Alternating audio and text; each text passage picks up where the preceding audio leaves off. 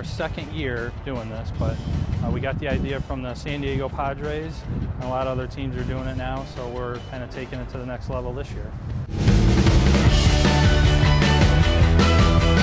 Well, it's a 9-hole course. We have 5 different greens, but 9 different spots where you're going to tee off from.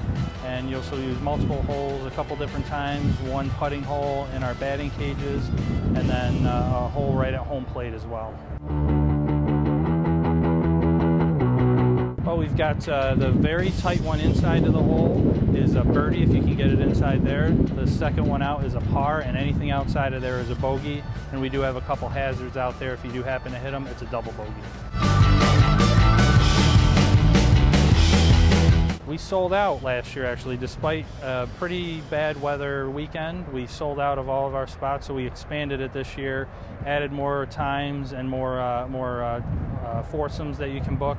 And we went from Friday and Saturday to now you can book 2 sessions on Saturday and 1 on Sunday. Friday is sold out, but you can still book sessions on Saturday and Sunday.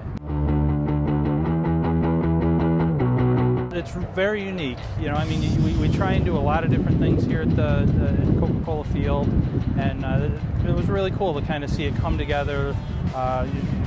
You blink and all of a sudden now there's golf holes on there and tees, and you see balls flying out there. And we have a lot of golfers in the ballpark too, so we're anxious to get out there and play.